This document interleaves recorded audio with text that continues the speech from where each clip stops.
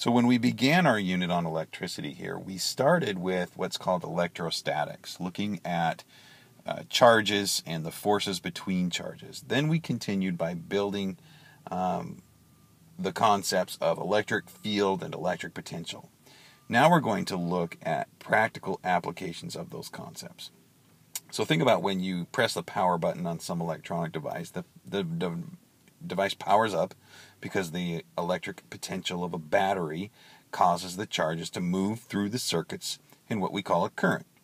We can explain the operation of these devices using the physics of charges, electric fields, and electric potentials. The same physics behind charged rods that we did in electrostatics apply to circuits.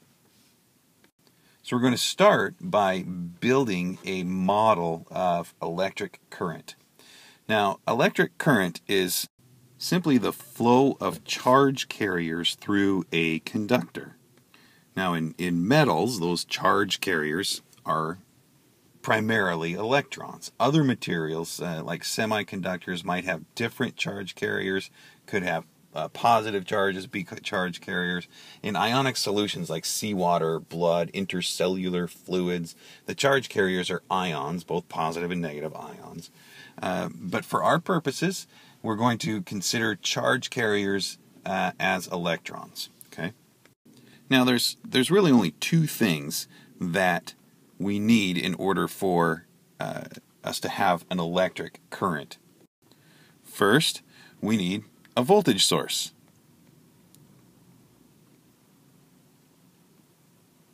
Some source of potential difference. We get these from batteries, generators.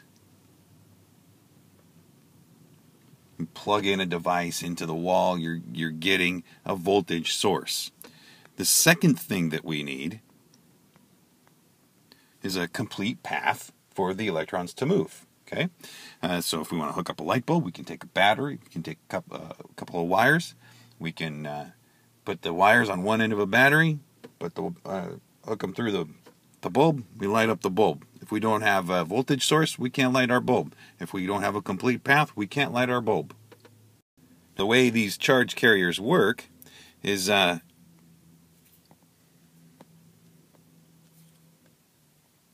depicted right here.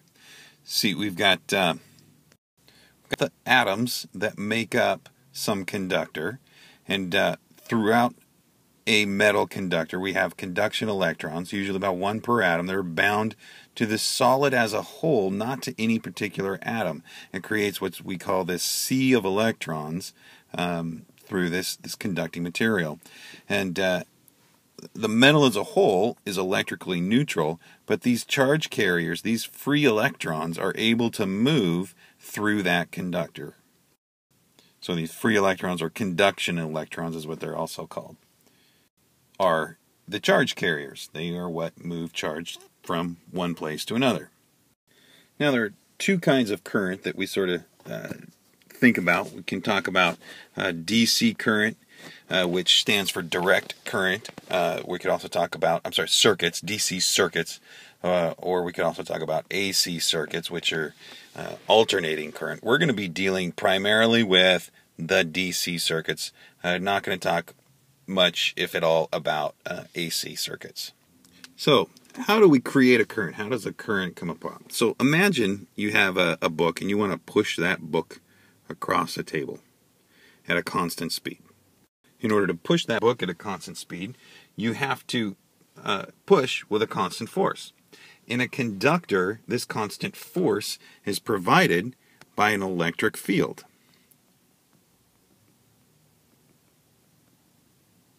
The electric field exerts a force on the electrons, and they begin to move and collide with one another. And these collisions transform the kinetic energy of the electrons into thermal energy in the conductor, making the conductor a little bit warmer. And so a current, if we can get a little bit more specific in our definition then of current, a current is a motion of charges sustained by an internal electric field. Okay, so then the question becomes, why is there an electric field in a current-carrying wire? Where does this field come from? So let's think about a key piece of information from our last unit. And that is, anytime we have a potential difference, we're going to have an electric field pointing from higher potential to lower potential. Whenever we connect a source of electric potential to a circuit, like a battery for instance, we're placing a separation of charges into the circuit. As we'll look at a little bit here we'll look more specifically at batteries about how we get that separation of charge, but for right now, we're just going to accept that in a battery we have separation of charge. We're putting that separation of charge into a circuit, so initially there is a separation of charges between the two plates of the battery. We connect a wire between the two plates, establishing an electric field in the wire, and this electric field causes electrons to flow from the negative plate of the battery to the positive side. In other words, it's the potential difference that creates a current in a wire. Now, a really important piece of information to get from this is, let's think about current flows like water through a pipe that's already full of water.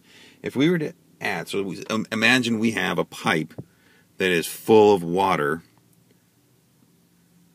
and we add 1 drop of water to one end of that pipe. What's going to happen out the other end of that pipe? We're going to get 1 drop of water to fall out of that pipe. Now, it's not going to be the same drop of water that we had down here at this end come out of this end.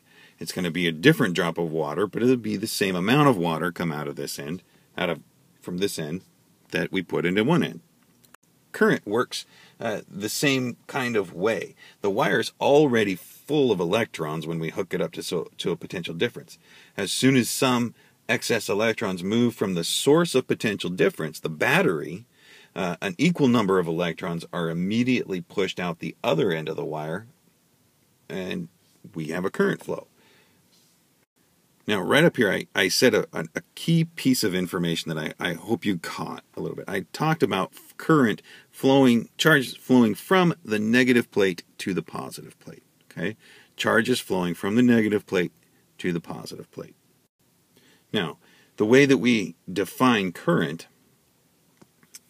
we need to look at this a little bit more. Okay, you have to remember that an electric field sets up from higher potential to lower potential. Okay, so our electric field points downhill, right, from higher potential to lower potential. Electrons, our charge carriers, move.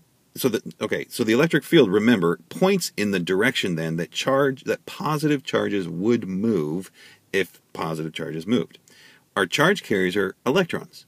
They move in the direction opposite the electric field. So when I said earlier over here about charges moving from the negative plate to the positive plate, that's the direction of charges moving. It's not the direction of current. We consider the direction of current to go from the positive plate to the negative plate. The reason that we talk about charge moving from the positive plate to the negative plate is because before we knew what charge carriers were, current direction was defined as the direction positive charges would move, which would be in the direction of the electric field. Okay? The electric field points from the positive plate to the negative plate, from higher potential to lower potential. So the direction of current in a metal is opposite the direction of motion of the electrons. The electrons move this direction. The current we consider moving this direction. The easy way to remember this and to just sort of get your mind around that is just to remember that the direction of current is the direction a positive charge would move if positive charges were the charge carriers. Also, easy way to remember, the direction of current is from the positive side of the battery to the negative side of the battery. Okay, we define current then as a rate, the rate of charge over time. Okay, so imagine you go driving down the road and you see, sometimes you're driving down the road and you see the little plastic doohickey on the side, and they've got a little box over there. What they're doing is the traffic engineers are counting the number of cars that pass through a specific point. Okay, and right over there we get the measure of those cars. Current is the same kind of way. So the cars are the charges, and we're measuring over time. Current is given the symbol I. It's measured, that's current, and current is measured in amps, amperes, or amps. We abbreviate with an A. So say we've got some light bulb. Well, we'll call it a 75-watt light bulb. It carries a current of 0.78 amps. We want to know how much charge runs through that thing in 1 minute. And we apply I equals Q over T. You work through that. We get 46.8 coulombs of charge per minute. Okay, so on to batteries and something we call EMF. So a battery consists of chemicals called electrolytes sandwiched in between two electrodes made of different materials. The energy that to move charges comes from chemical reactions between the electrolytes and the electrodes, the plates of the battery. Now your reading goes into a little bit of battery history there. You should take a look at that. I'm going to go right into how batteries work. How batteries work, kind of like a charge escalator between the two terminals. Charges are removed from this negative plate here, and they're lifted up the little escalator to the positive plate, where they're allowed to then fall down through the circuit. Okay, so this little charge escalator lifts the charge from the negative plate to the positive plate, and the charge gains potential energy as it moves up, and the charge falls downhill through the wire, but it can be sustained because of that charge escalator. As those charges come back this way, lift it back up, fall back through. Down here, zero potential energy. Up here, we got potential energy that's equal to QV, and that V is the electric potential of that battery. Now, it's chemical reactions that do the work to move the charge from the negative plate to the positive plate. And in an ideal battery in which there's no internal energy losses, the charge gains electric potential energy equal to the work done by that chemical reaction. So this would be analogous to a book gaining gravitational potential energy when you do work to lift it from the floor to a shelf, for example. So, this idea then, the amount of work done per charge, gives us a potential difference for that battery. So the potential difference of that battery is equal to the work that's done per charge to lift them up the charge escalator. This work per charge we call the EMF of the battery, which is abbreviated with this little script E like that. In other words, what this means is that the potential difference of a battery, which if you look on the side of a battery, they're usually your C cells, your A's, your triple A's, they're all 1.5 volts. That potential difference of the battery is called its EMF. Now, whether it's a battery or an electric generator or a photocell or whatever kind of power supply, whatever it is, they all use different means to separate charge, but otherwise they function much like a battery. The common feature of all such devices is that they use some source of energy to separate charge and thus to create a potential difference. So then, the question is, as a battery creates a current in a circuit, the chemical reactions that run that little charge escalator deplete the chemicals in the battery. However, some batteries you can recharge by forcing current into the positive terminal. You're not really recharging it. You're not adding more charge to the battery. So what is it that you're doing to the battery when you recharge it? How is it you're replenishing it? Well, when you recharge a battery, if you are shoving current into the positive direction, and current normally flows positive to negative, remember. If we're shoving current into that positive direction, into that positive terminal, you're reversing the direction of that current. If you're reversing the direction of the current, You're reversing the chemical reactions that produce the EMF in the battery, replenishing the chemicals in the battery and storing energy as a result. So now, a lot of devices want to use multiple batteries to make them run. So say you've got some device and that calls for 3 batteries, all 1.5 volts, connected up like this in what we call a series. The question is, what is the total potential difference of this? Well, we can think of this as 3 different little charge carriers. Right here, where we've got charges down here, we lift up to here, and then we lift it up to another floor, and we lift it up another floor. Each one lifts the charges to a higher potential.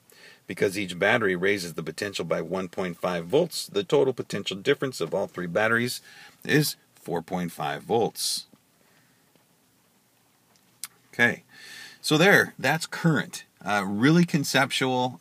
Just make sure you understand direction of current, what the charge carriers are, how the direction of current actually goes, or we consider it positive to negative, but what's really happening within the little metal as it does that. Understand the definition of current, and then EMF is the EMF is the potential difference of a battery, essentially. From here, we're going to move on to kind of connecting potential and current in the next one.